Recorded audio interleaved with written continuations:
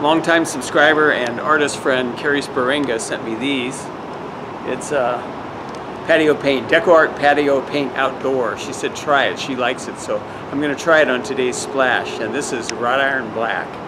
So I'm going to take some here. Probably should shake it up first.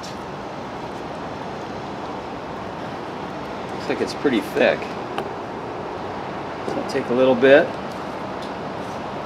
and then I'm going to spray it.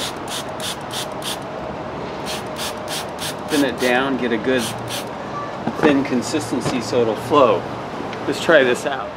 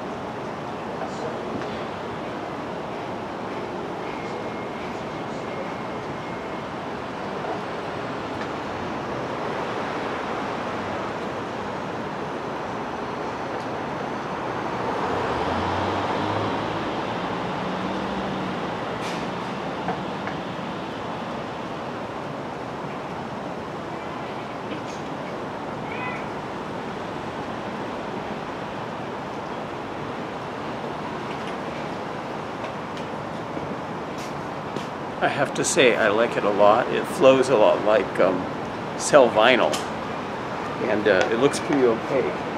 The question is, will it hold up in the rain?